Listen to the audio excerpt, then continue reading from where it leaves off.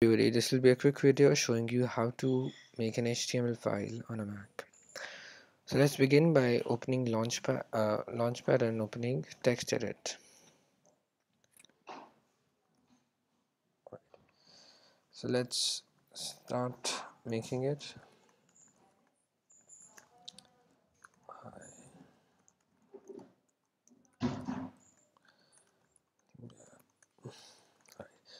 So now what to do after this? Because if you save it like this, it will not open as an HTML file.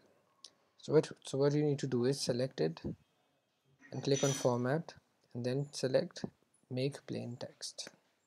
After you've done this, this will be a plain text which can be saved as an HTML file. So let's say abc.html and desktop. Let's save it on desktop. Save HTML, and this works.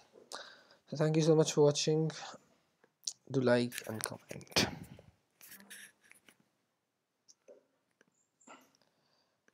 How to